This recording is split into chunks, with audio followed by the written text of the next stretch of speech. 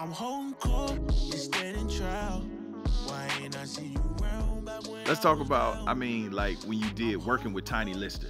And, you know, rest in peace, that was my big brother. That's right my there. big brother for real. Yeah. Next Fridays. Yeah, that was my brother. What was it like doing the next Friday with Tiny? Man, it was crazy. You know, he's a big giant. Mm-hmm. But all he used to talk about is God this, and God that, and God this. He nigga wouldn't hurt a fly. Right. Actually, I wish he would hurt the damn fly to land on my cup. I want some water, and I can't drink it now. Man, this fly been fucking with us all day, bro. Yeah, he come back here, it's gonna be war. But man, we gonna miss him. I miss him. You know. Mm-hmm. What was it like on the set of Friday working with him?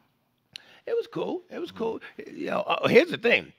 I got really cool. See, I'm a nigga, you know? Yeah, for sure. Like Cube, you know, he's busy, he's working, he's doing this, he's mad cool. Yeah. But all of his like hoodlum niggas, his top niggas, Yeah.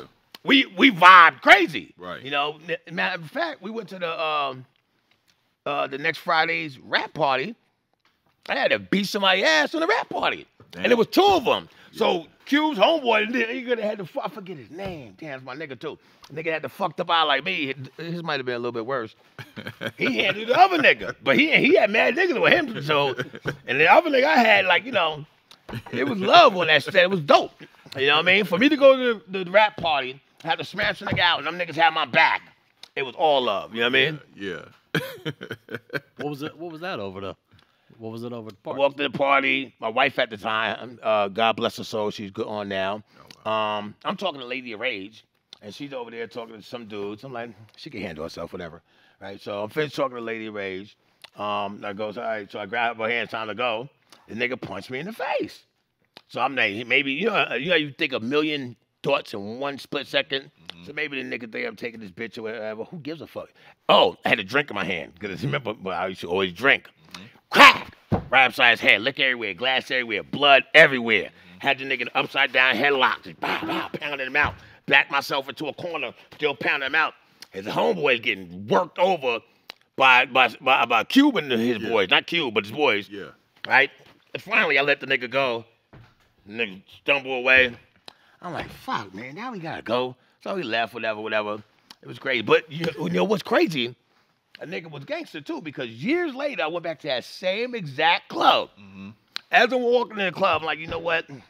That's crazy. This is the club I had that fight in. Why a nigga walk over me? He said, yo, shit, sticky fingers, what, my nigga? He said, yo, I'm on the phone with my homeboy. Or not, was on the phone with my homeboy. He said, yo, you beat his ass in this club. He said, yo, tell Sticky, give him props.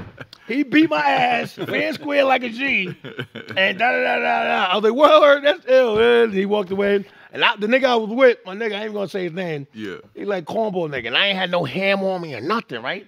I'm like, word. I said, yo, order one more drink, and then we getting the fuck out of here. Before these niggas change their mind. Yeah, right. You know, with your Real pussy talk. ass. If you me against everybody, they would kill you. That shit was That's crazy. a real Good hood times, shit right nigga. there. That's a real hood shit right there. See how We ain't gonna leave right now. Yeah. That one drink, and then we out of here. With your pussy ass. I'm gonna get killed out here.